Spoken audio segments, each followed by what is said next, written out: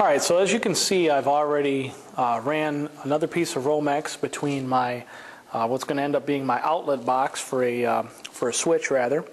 So I'm going to have a light switch here. It's going to have a piece of Romex which is bringing my power in.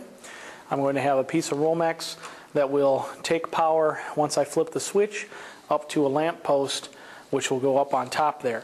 Now, one thing you should note here when you're looking at this, I've created a little bit extra length here. Normally, you wouldn't do that. Normally, in an exposed situation, you would have this shorter and have it, stapled right up to here. But you can see I've fed it up through this hole that's been pre-drilled and up into my lamp post. So just a little note for you there.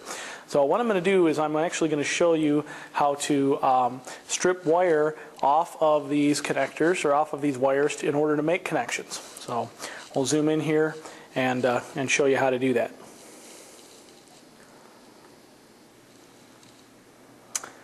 Okay, so we've zoomed in here to our box, which is going to contain our light switch.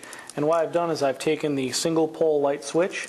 It has two connectors on it, two screw posts that is, and of course one switch. And what I'm going to do is just set it aside here in my little tool compartment, and I'm going to show you how to strip some wire.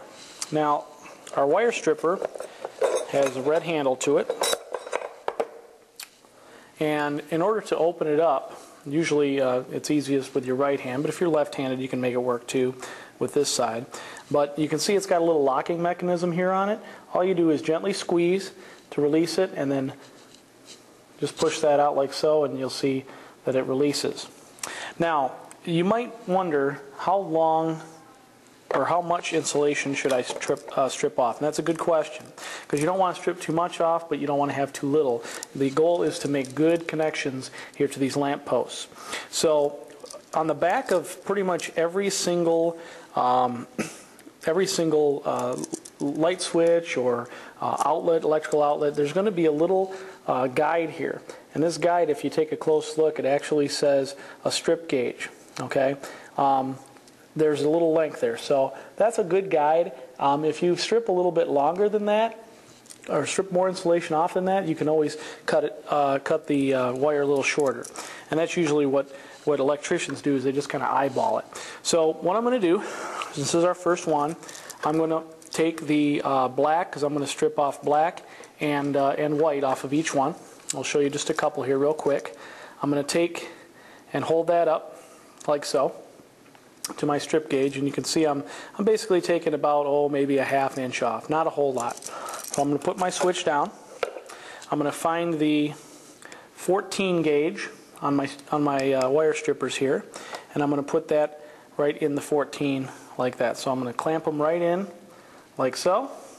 I'm going to squeeze and then gently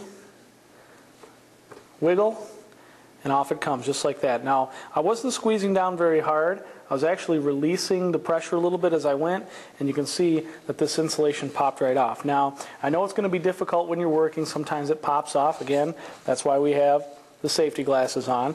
But try the best you can of actually dropping all of your garbage right into this little tool bin that we have built into the trainer. Okay, one other note here while I'm talking about wires. The end of this wire is very sharp.